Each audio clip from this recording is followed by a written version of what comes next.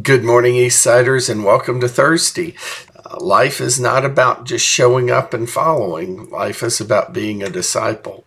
Luke 14:25 through 27 says, large crowds were traveling with Jesus, and turning to them, he said, if anyone comes to me and does not hate his father and mother, his wife and children, his brothers and sisters, yes, even his own life, he cannot be my disciple.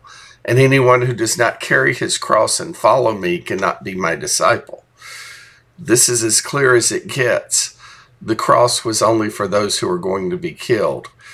And hating your family, the ones who love you and cared for you and were your place in this world. Jesus is saying he has to be first, or you're not his disciple.